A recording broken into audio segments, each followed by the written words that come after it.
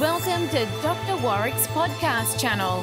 Warrick is a practicing cardiologist and author with a passion for improving care by helping patients understand their heart health through education. Warrick believes educated patients get the best health care. Discover and understand the latest approaches and technology in heart care and how this might apply to you or someone you love. Hi, my name is Dr. Warrick Bishop and welcome to my podcast and videocast station. Today I've got two interesting papers that I came across that I would like to share. The first is all about dog therapy. Well, what does that mean? Well, there was a group in an emergency department in Saskatchewan, Canada, who decided to check out if having dogs in the emergency department, where people go, obviously stressed and in pain and concerned about their health, these researchers wanted to see if there was a benefit in having dogs with those patients. Well, they literally put together a randomized controlled trial looking at about 100 people in each arm of the trial. So 100 people were given dog therapy and 100 people standard care. What they did was use a tool, a survey tool called the Edmonton Symptom Assessment System to rate and rank and try and get an objective measure on patients' stress levels, pain, anxiety, and so forth. And of course, they assessed people before potential dog therapy, then they assessed them afterwards, and they also had a control group. Well, the really interesting thing is that for the people exposed to dog therapy, and we're only talking 10 minutes or so, that there was clear and demonstrable reduction in pain and anxiety for the individuals who had that opportunity.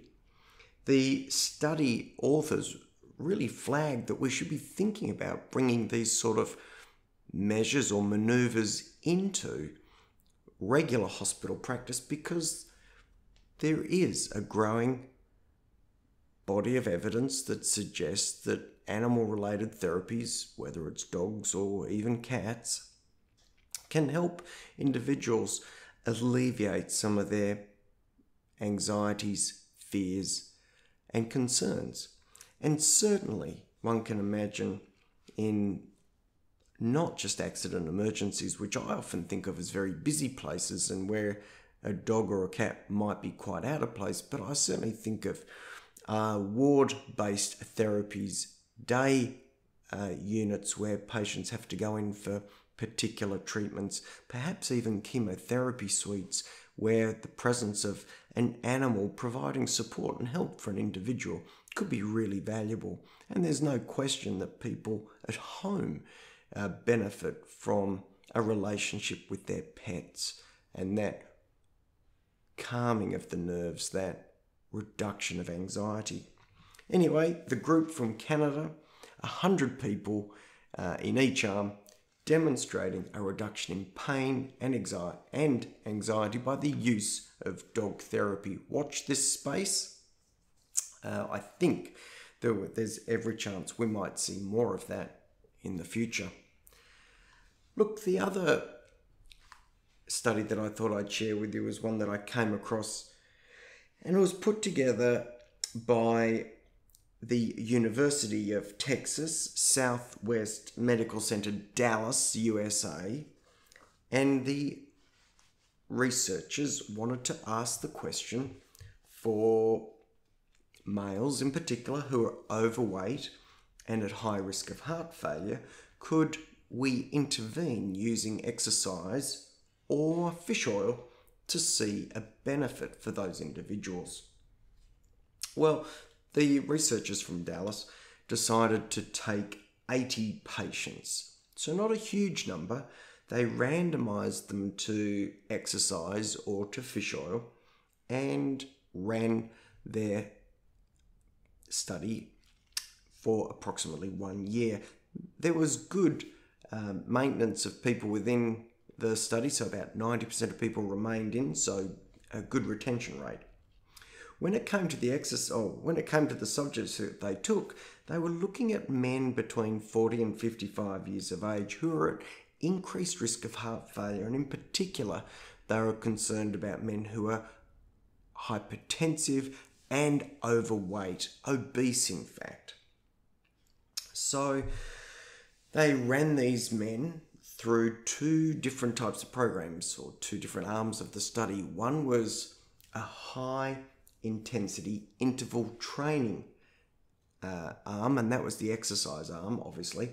And the other was supplementation of 1.6 grams of omega-3 fatty acid. To be honest, I didn't get a clear indication of why they selected that exact amount. And if you've listened to any of my other podcasts, you'll know that there still, I think, remains a fair bit of uncertainty around the best way to supplement with omega-3 triglycerides. Anyway, for this study, what they found after 1 year was that the men who undertook a high-intensity interval training regime improved their physical capacity. They improved their VO2 max, they improved their strength, but really importantly, they didn't seem to drop any weight. I'm going to speak to that very briefly. The article didn't, or the paper didn't, but it's important to remember that exercise alone is incredibly valuable for all sorts of heart health related issues. But if we don't get the diet right, if we're not altering the way we eat, then we often can exercise without any change whatsoever in our weight. And I think given that there was no component of this particular intervention which focused on diet, I suspect that the men who were enrolled continued to eat exactly the way they ate to get them to the position they were in, which was high risk for heart failure. And without addressing diet with exercise, unfortunately, as these researchers demonstrated, there was just no response in that space of weight loss. So really important to get your head around that. The fish oil group, absolutely no change whatsoever.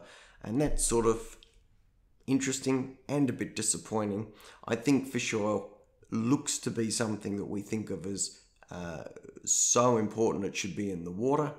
And yet when we look at trials such as this one, we often get no clear indication that it's beneficial. We do have other data that supports the role of fish oil, particularly in high-risk cardiac patients and particularly in people with high triglycerides, and specifically using the subfraction of fish oil that's referred to as EPA, eicosapentaenoic acid. But I've covered that in other podcasts, and I'm sure you've had the chance to listen to that. Anyway, the long and the short of it, for high-risk individuals of cardiac failure, you're better to sweat it out than pill it out. If you do want to lose the weight, you've not only got to sweat it out, but you have to change the way you eat. Well, I hope you've enjoyed that. A quick walk of the dog and a quick chat about exercise and fish oil. I'm going to wish you the very best. If you have any queries or questions, drop us a note at Dr. Warrick Bishop. No, drop us a note at info@drwarrickbishop.online. I hope you live as well as possible for as long as possible. If you've liked this podcast, please feel free to share it. I really do value this information getting out broadly. Until next time, take care and bye for now.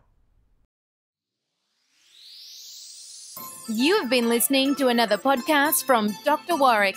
Visit his website at drwarrickbishop.com for the latest news on heart disease. If you love this podcast, feel free to leave us a review.